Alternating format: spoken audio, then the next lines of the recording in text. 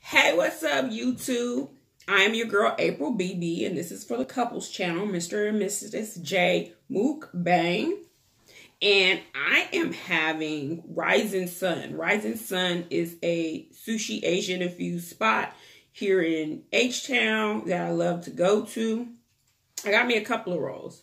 I got a rock and roll sushi roll back here. And then up here, I have the crunchy tempura or crunchy shrimp roll, basically. And then here I got money bags. I call them money bags. Looking like a money bag, looking like a money bag. They call them shrimp purses some places. The first time I had these were at a place in San Diego called the Taste of Thai. Loved them. And they call them money bags. And since Cardi B is all about the money bag, I'm going to call these money bags. And you can see I'm going to dip it in some sweet Thai chili sauce. Now these I made at home. Taste one. Just pop them out of the oven. And I got them in the freezer section at the grocery store. I couldn't resist. I had to have one.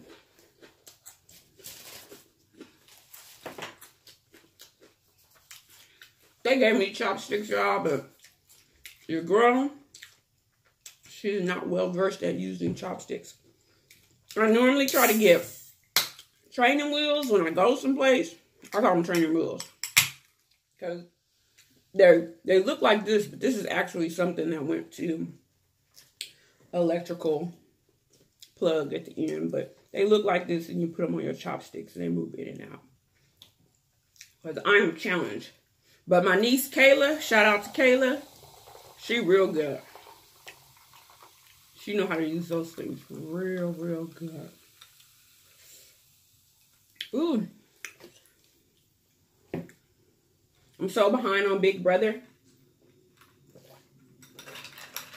I'm on episode 6.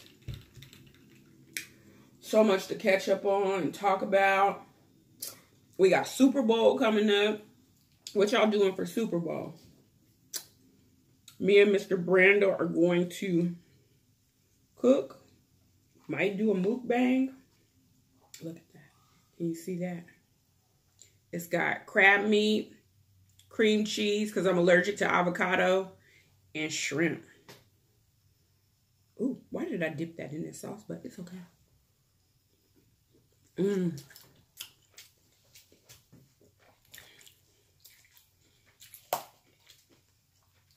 Here's my soy sauce. This is what I need.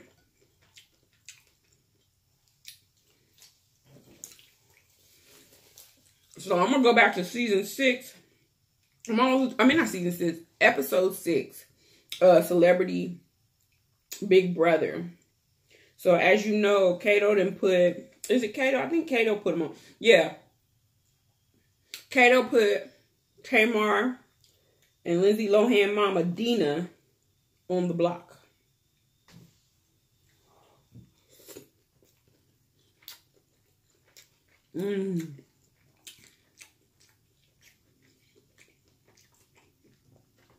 If y'all ever in Houston, check out Rising Sun. Look on Yelp. They have an awesome happy hour all day Sunday. Happy hour Monday through, I think, Friday. Like your traditional hours, like 3 to 6 or 3 to 7.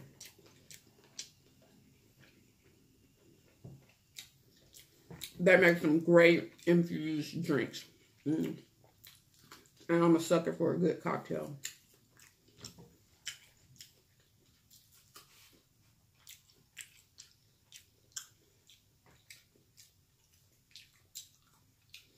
Well, anyway, Tamar and Dina's on the chopping block. Let me tell you.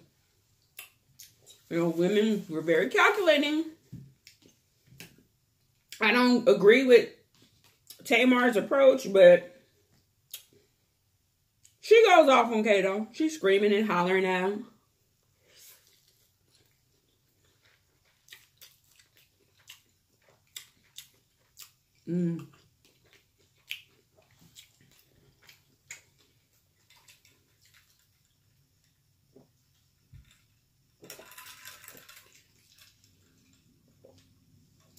Sprite Zero. Not a big soda pop drinker, but you know, figure I do something to make me, you know, burp. Because that's what y'all here for. That and the smacking. All smacking.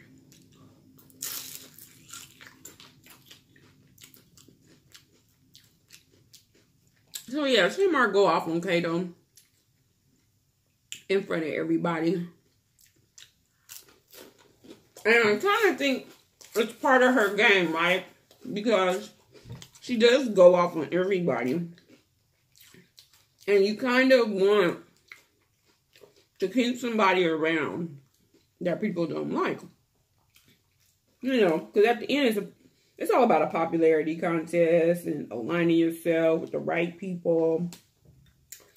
See there? Can you see that? So much light coming from this side. There you go. Come eat with me.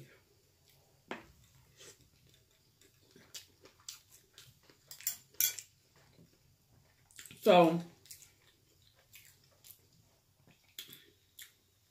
she go off and she throwing him under the bus about stuff he said and putting a spin on his words. Well, you said that I need to go home and cook and clean and take care of my child. Like I'm not a good mother or something. Just Tamar antics.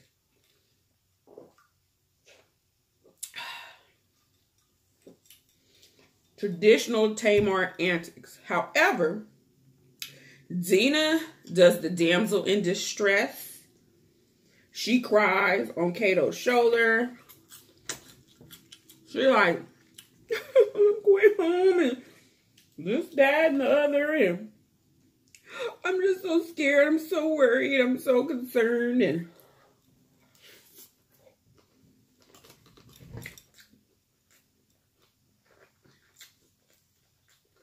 Kato fall for that mess. Men hate to see a woman cry. Dina, you smart. Because without telling her the plan, he tells Dina that she don't have nothing to worry about and that he's going to make it his duty to get her off the block. I'm just like, see, she worked that mojo. She worked it, honey.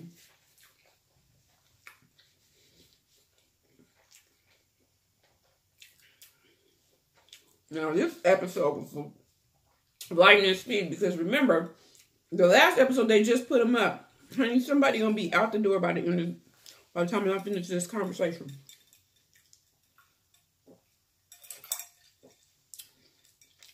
So, you got Ryan. Nope, not Ryan. You got Dina and Tamar on the block. But ultimately, Kato, Tom, Lolo, and Natalie are planning to backdoor Ryan. Ryan Lofty, the Olympic swimmer. Oh my gosh.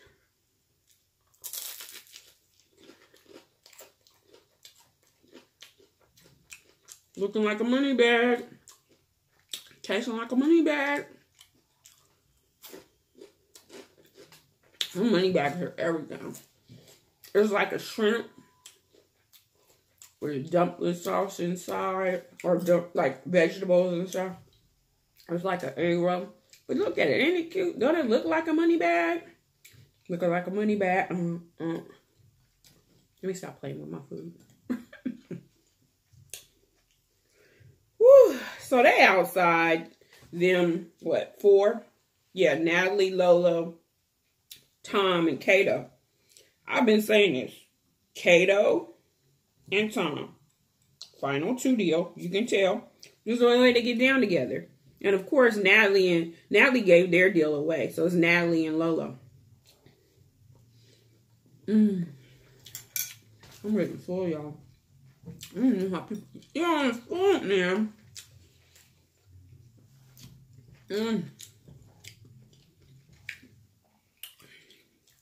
Might have to save some of the sushi for later. and finish my money bags because those are hot. You can have sushi anytime. Cold, hot, it don't matter. I think it's a cucumber might be inside of this one.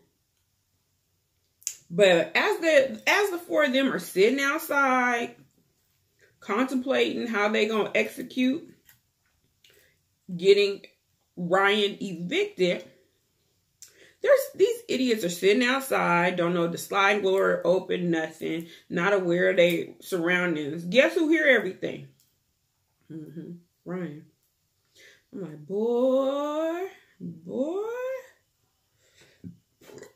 Sorry, y'all. I had to do that.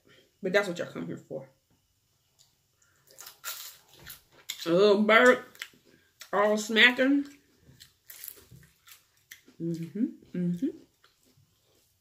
So he overhears, right? So they try to play it off because they see him. Hey, Ryan, what's going on with you? Come on down. He like, no, I'm good. And he kind of lightweight had an attitude, right? So Tom's like, you know what?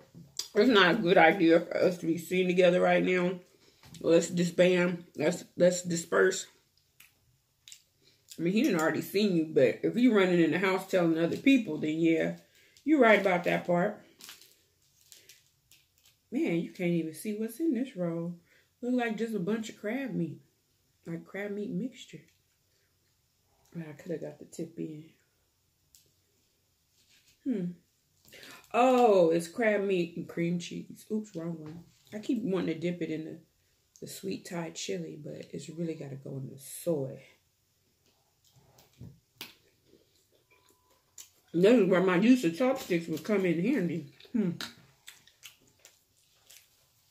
So,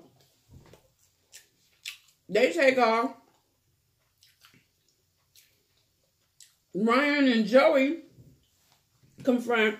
And not really confront, because Tamar's the only one who's really confrontational, right? But they like, Kato, let me holler at you. Ryan and Joey sit there. So, he back there in the room with them. And they like, okay, what's up? Let us know if we got a pack. He's like, huh, what? Like, he dances around the question. He's like, you know, I need you to be honest with me. Ryan especially like, I need you to be honest with me. Joey's like going along for the ride. He's like, yeah, be honest. And so he was like, look, I got to put somebody up, right? If Tamar or Dina gets themselves down. So we'll see how this thing play out. But there's no guarantees. So they say, all right, thanks. And they're pretty much like, yeah, we better pack our shit.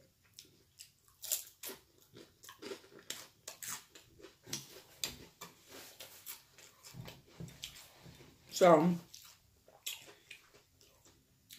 they had this veto competition that was, I wouldn't say simple, but was over at the blink of an eye. And it's called something Worldwide Global or some mess like that. And Tom Green wins. So, you know, Tom Green is Kato's right-hand man. He do exactly what he told Dina we'd do. If don't worry, we gonna take you down.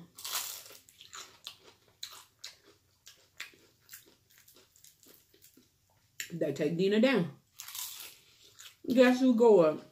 Ryan. So at this point, you already know what time it is. Ryan got his ass evicted.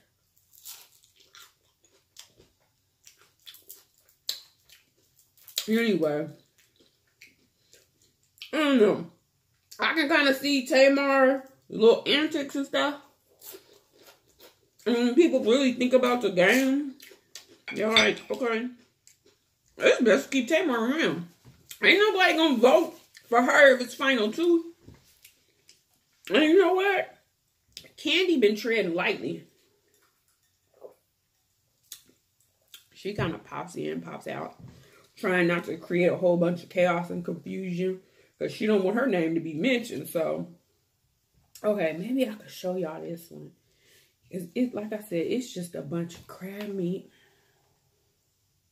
There you go, crab meat and cream cheese, and that's because I'm allergic to avocado. I can't do it, but it's normally avocado instead of the cream cheese.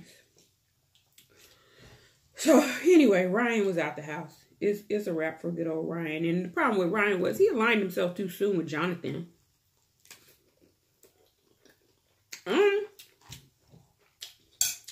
It's best if you don't let people know you align. Like, be cool, be cordial, move around with people in the house, but you know, not everybody needs to know that you're cool with a particular person. However, I do feel like they pegged Tamar and Candy together because they black girls and they know each other outside the house. So even though they do all that arguing, fussing, and fighting, they're not, the housemates aren't convinced that they're against each other. Let's say that they're against each other. They feel like one won't vote the other off. And you know what? Hey, black girl magic. That's right. Don't do that. I'm hoping, but we don't know. But honey, Tamar. Yeah, and then Tamar. Excuse me. I have to tell you about the next episode. Because I watched it already. I just ain't ready to speak on it. Okay. So anyway, that's it for Celebrity Big Brother. I keep wanting to say Celebrity Apprentice, child. That's like embedded in my mind. I don't know why. Celebrity Big Brother. Okay, so let me tell y'all something else. So I would think most of y'all that follow me also watch Love After Lockup, right? So me and Mr. Brando did a video on Love After Lockup. So that whole love triangle with Sarah, Megan, and Michael. I was in this group, the Savage group, and we kind of go back and forth talking about stuff. Then I got my account on Twitter. Follow me on Twitter, y'all. If y'all got a Twitter, it's AprilBB, at AprilBB411. What's the 411? What's the 411? But anyway, so Sarah, she's the wife to Michael that's getting two-timed, right? Sarah Simmons, that's her name. Michael Simmons, that's his name. He the convict. And these two women, I don't know. I don't know, y'all. But, okay.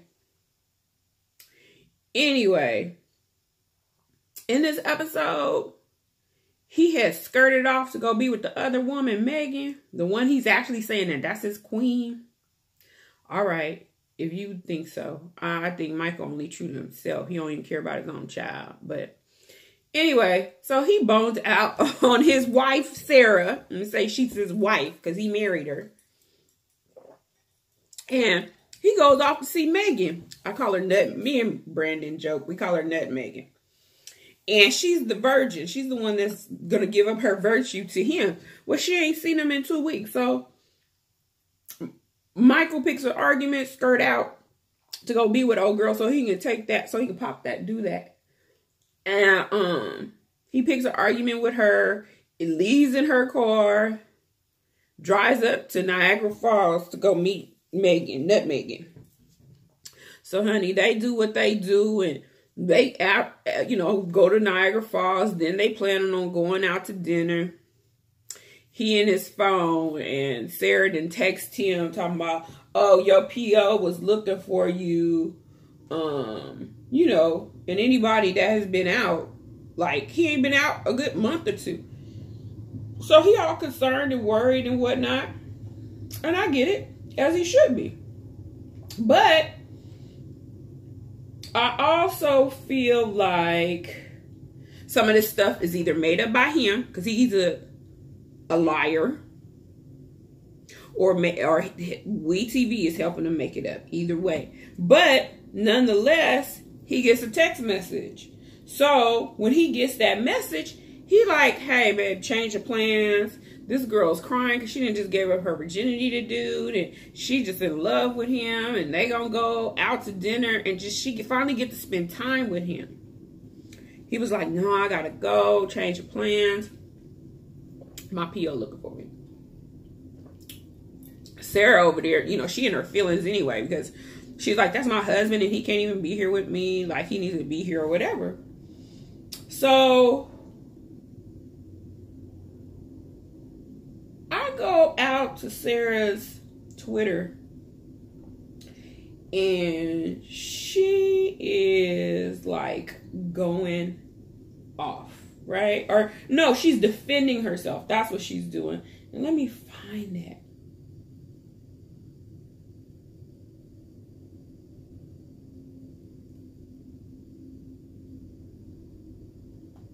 So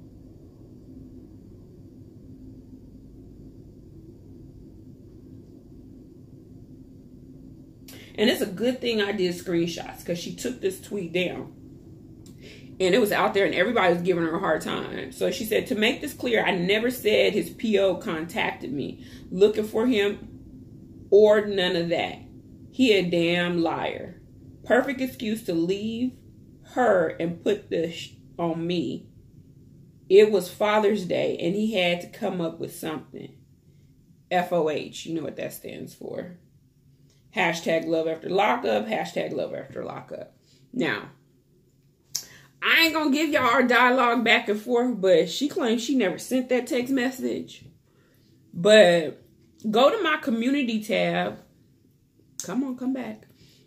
Go to my Mr. and Mrs. J community tab. I posted it because all of our the Twitter rant, the back and forth, I put it in a video on my main channel, on my channel, April BB.